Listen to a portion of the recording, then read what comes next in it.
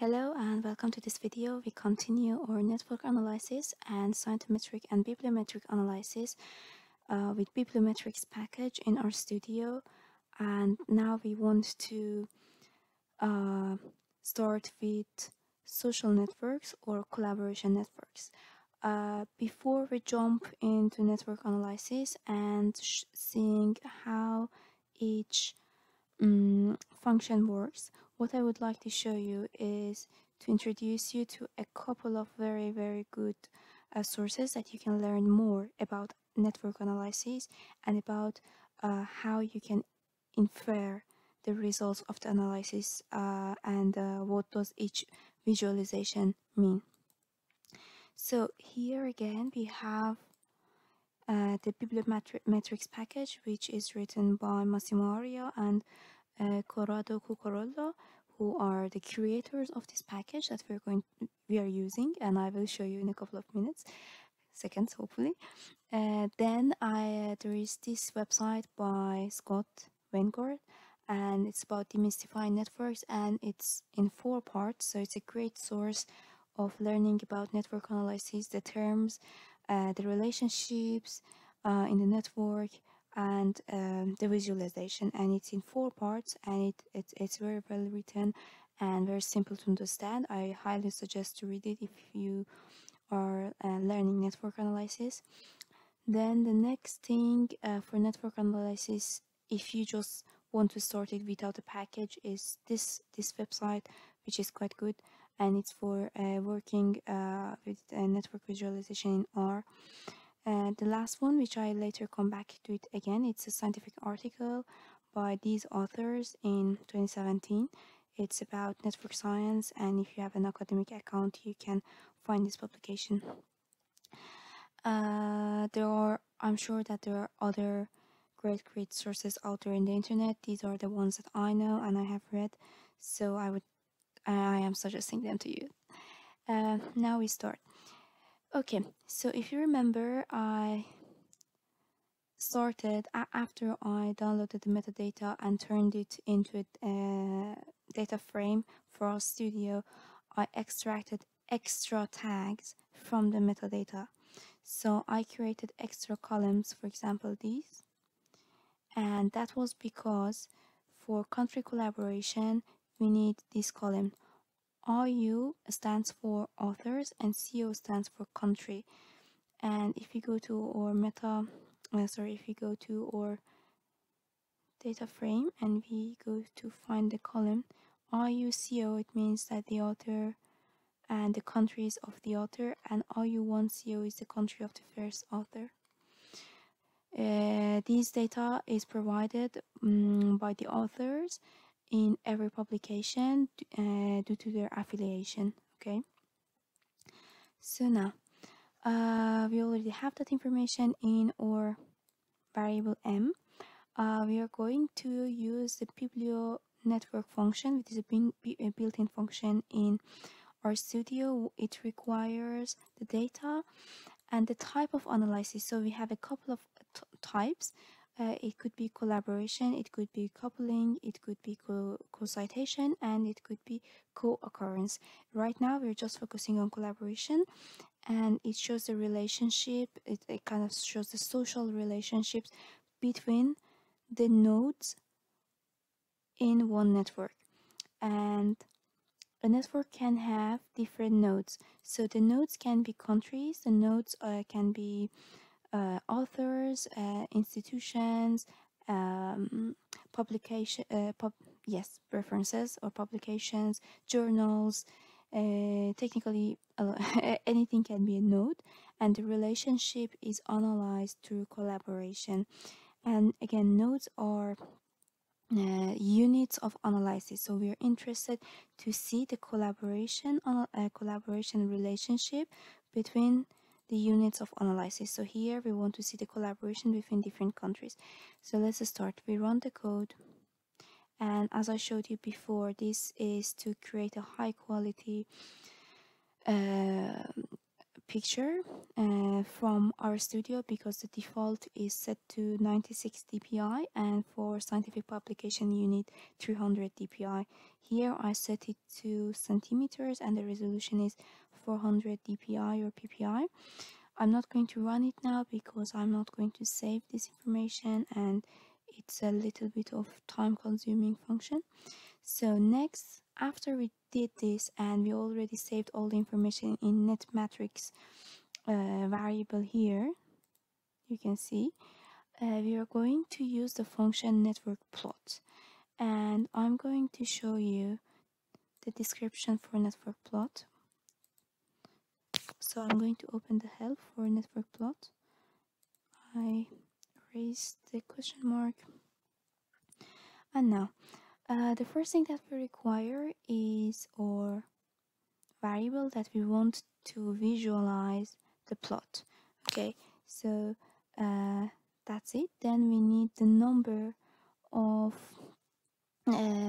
nodes that we want to be seen in the network. Right now, what I've written here, it means that I actually run it. So it means that the netmatrix variable has a dimension, and we're interested in the first dimension, which is 19, as you can see here.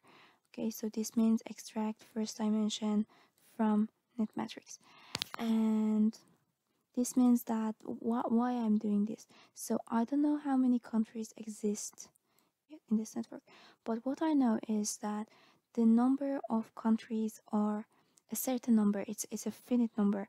If you're analyzing records that are up to maybe 10,000 publications, then it could be that you have 10,000 authors, it could be that you have 20,000 authors, it could be that you have 30,000 authors, but you don't want all the nodes to be visualized in your plot. You want maybe a maximum of 100 top authors. But when it comes to countries, you know that you don't have 1,000 countries in one network. So this is a kind of a secure way to make sure that you're kind of visualizing all the available countries in your network. And if you want, you can set it to maybe top 10, which is not the intention of a network analysis, but if you want, you can do that. The next thing is the title, so you can write any title that you're interested in. Size is actually this. I will explain it when I visualize the network. Size is the, let's say, diameter. I'm explaining it in a very bad way, but let's say if we have relative diameters of circles that are representing a node or a unit of analysis, if we set it to true, we will see that the sizes vary in one network. So the bigger the size, the more links that node has, and the smaller the size, the less links with other nodes that a specific node has. We will see this. So remove multiples, it means that if there are multiple records, we will see only one link between two networks, not multiple networks. Label size, these are the things that you can set by yourself. Why I opened the description was actually maybe it's better to explain it later with greater number of nodes. So what I right now I already have, I don't have any plot, but what I already have is, as I said, the network. What you have to remember here is that the network is already analyzed with this function. So what we're going to do is just to visualize it.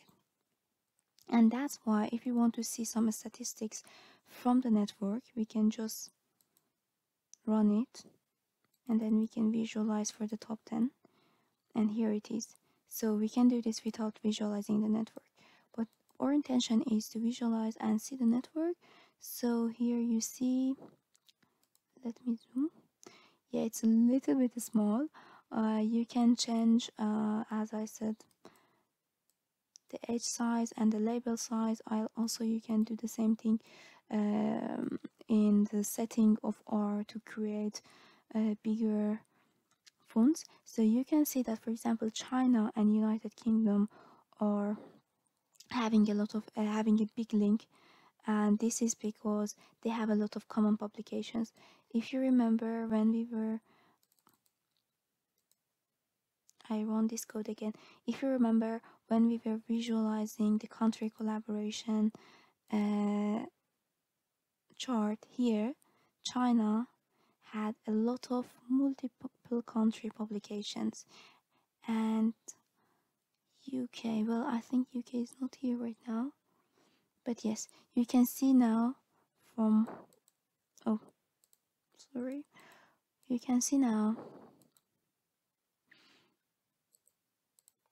that this is a link, and then China has collaboration with Australia with Hong Kong, and there are the other countries that have publications but are not linked together. They're not really collaborating with each other, and the size of the node that I explained before is now explained here. So the bigger size of the USA node shows that it has a lot of publications, and again here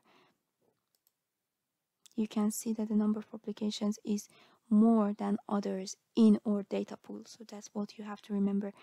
We're speaking in relative terms here.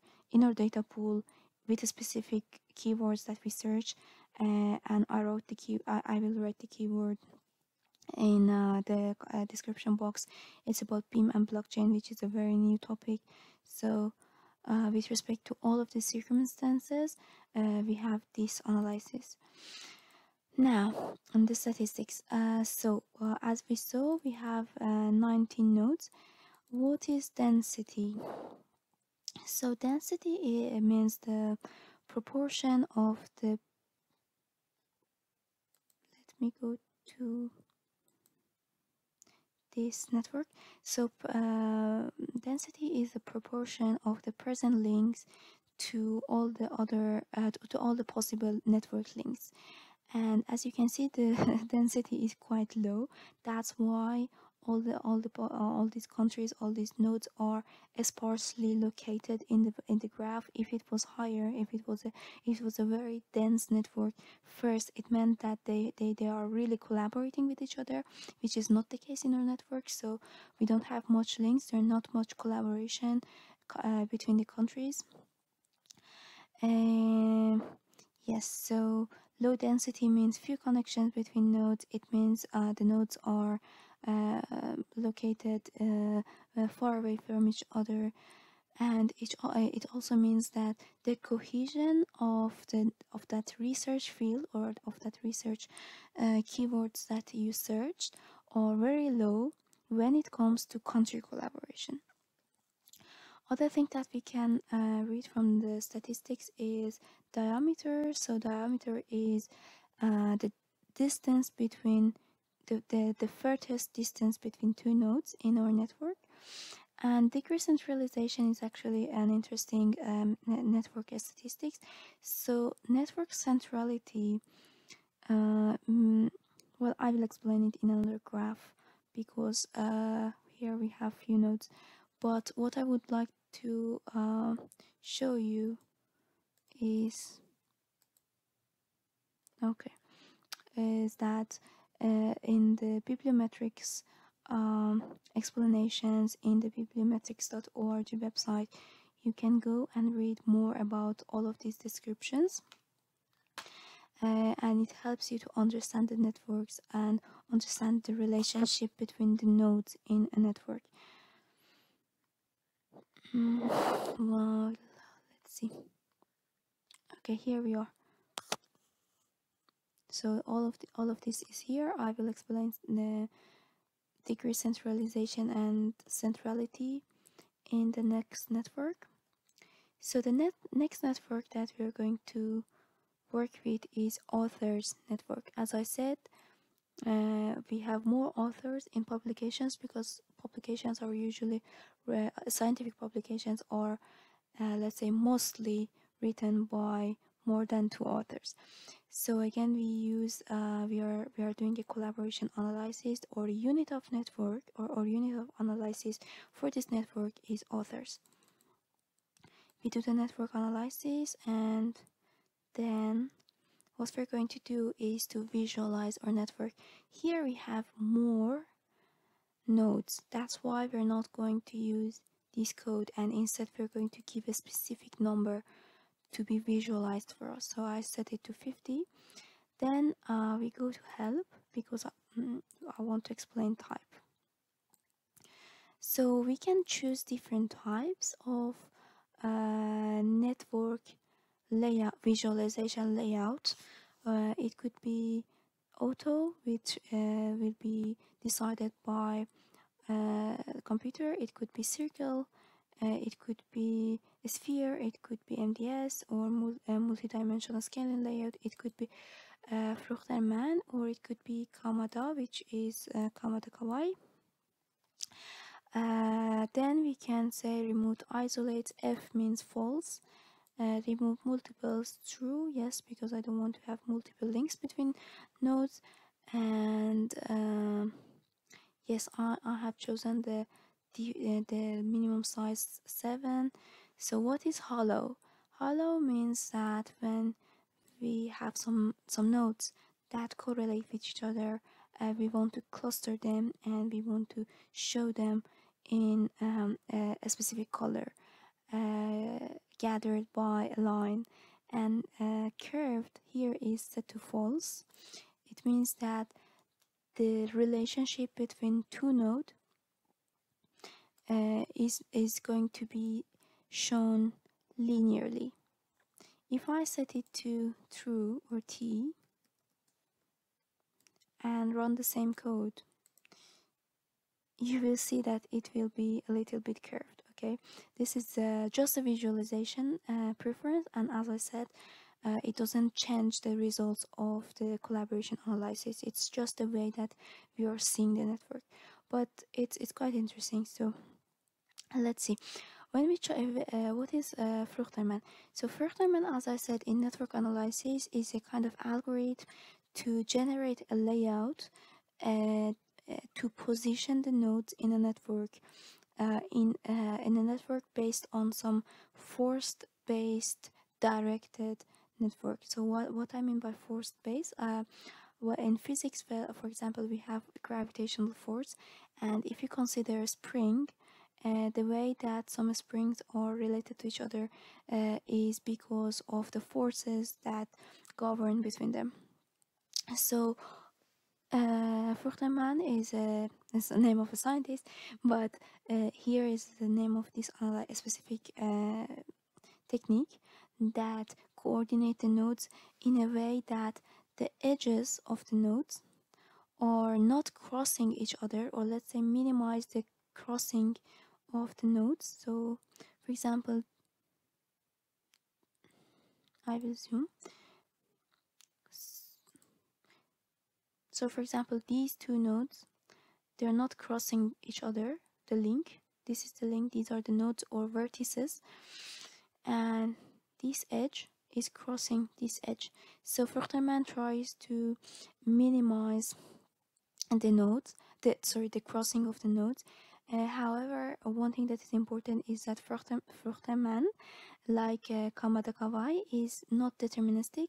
So every time that you run the network, you receive a slightly different result. It's very, very slightly, especially here we don't have a lot of records, we just have 51 publications, so we shouldn't expect a big change. But yeah, I run the code and you can see that every time it arranges the nodes in a different way, and this is hollow. So if we remove hollow and we set it to F,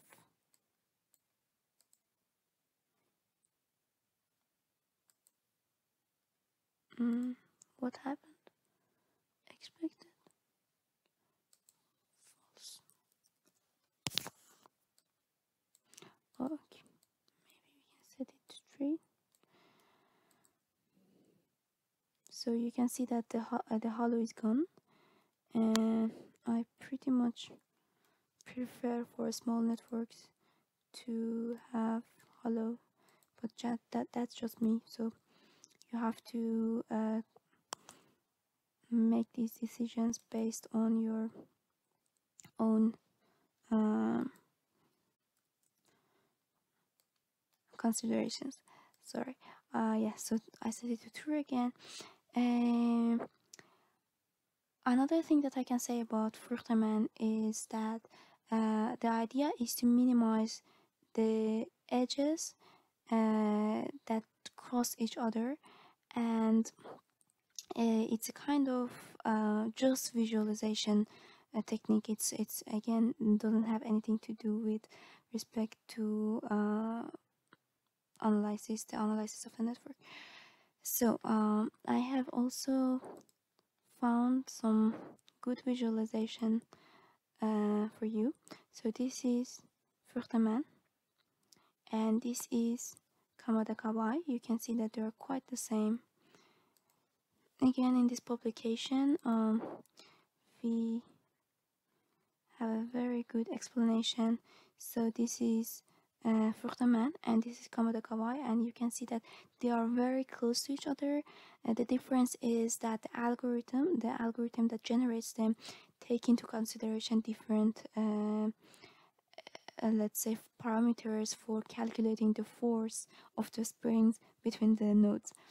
The next thing is, okay, I think I have already showed you everything. Now I will go back to my R, and here I will show you the same network with Kamada instead of Fruchterman.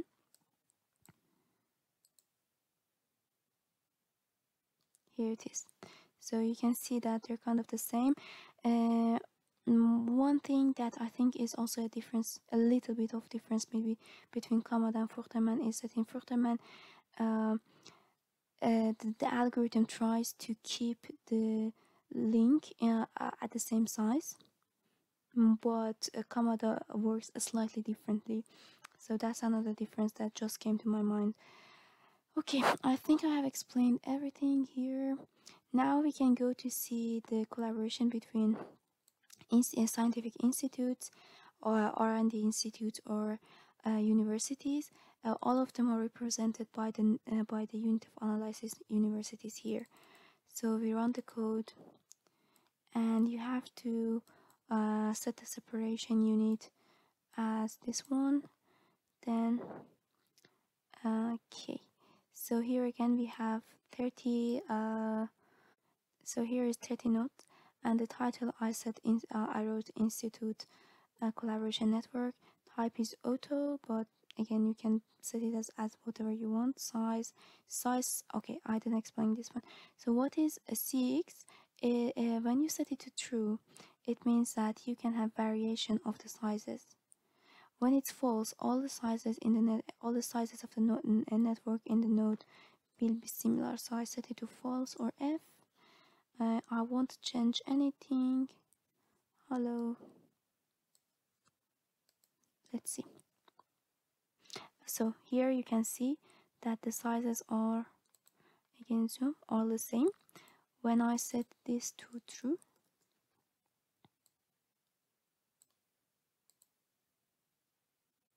it has more relationship with other nodes. For example, in these you can see that the relationships are quite low. Now going back to network statistics, I run the code, and now I will try to explain the remaining. So degree centralization, what does it mean? So we have centrality in a network. Centrality means how central or how important the nodes are in the whole network. I will zoom. For example, this node is quite central, okay, even though it's not related to other nodes or other universities. This is a central node, and maybe if we had a network of references, you could see this more clearly. But for now, just remember that is the meaning of centrality. And when a node has more connections with other nodes, it's more in the center. Here we cannot really see it, but that's fine because we can see the degree centralization that is here, which is a metric for understanding the centrality of the overall network. So when we want to see it, with decreased centrality, we want to see how central the most central node is with respect to the whole network. And you can see again that here the density is low. It means that there is not much collaboration in the network regardless of the unit of analysis, and that we can see that the centrality is low, and the degree of centrality is also low. So and even the central nodes are not really in the center, and it's not a big surprise because it's not a very well linked network.